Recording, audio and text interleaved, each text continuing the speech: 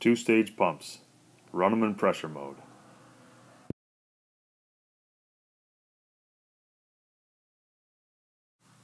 Two-stage fire pumps should be run in pressure mode most of the time, not in volume mode.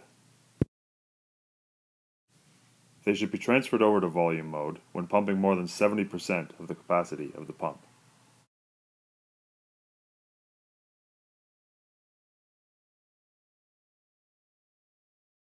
Here's why. In volume mode, a two-stage pump is functionally a single-stage pump. A single-stage pump is only efficient at or near its rated capacity.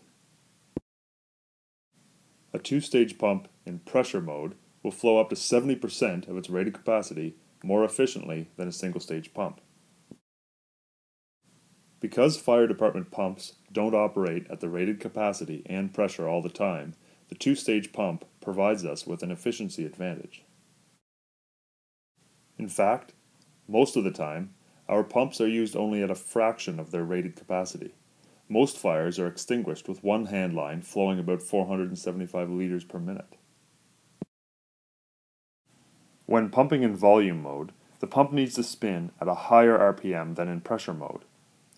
When pumping 475 liters a minute at 620 kPa, pressure mode requires 760 RPM, while volume mode requires 1060 RPM, an increase of almost 40%. Single-stage pumps are not designed to produce high pressures. In fact, to produce 475 liters a minute at 1400 kPa, in volume mode, the pump would need to spin faster than it would to produce 5500 liters a minute at 1000 kPa. At the speed required to produce 475 liters a minute at 1400 kPa, the impeller wants to flow in excess of 4900 liters per minute. But the nozzle at the end of the hose is limiting the flow through the impeller to 475 liters a minute. This results in an extreme amount of turbulence inside the pump, as the water leaving the impeller has no place to go. This turbulence generates heat, and this heating results in recirculation cavitation, which can quickly destroy a centrifugal pump. The higher the RPM, the more horsepower it develops, which does several things. 1. The excess horsepower is converted into heat energy in the water inside the pump. 2. The engine burns more fuel. And 3. There is additional wear and tear on the truck. Let's deal with each of these 3 points individually. Number 1. If the water gets too hot, catastrophic pump failure is imminent.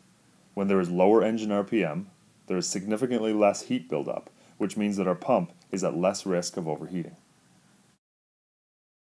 Number 2. While pumping 8,000 liters a minute, our quints have emptied a full tank of fuel in 2 hours. The less fuel we burn, the longer we can pump at a fire without refueling. And this obviously will cost less money as well. Number 3. Running the engine faster than necessary results in additional wear and tear on the engine, chassis, transmission, and driveline components. These are solidly built trucks, but no one wants their rig in the shop for preventable service and repairs. Here's the how part. Leave your pump in pressure mode as your default setting. Every day at the beginning of your shift, check to make sure the transfer valve is in pressure mode. For the vast majority of your pump operations, the pump will stay in pressure mode the whole time. When you reach 70% of the capacity of the pump, change over to volume mode. How will you know? When your truck is unable to push enough water and you still have residual pressure on your intake gauge, it's time to change over to volume mode.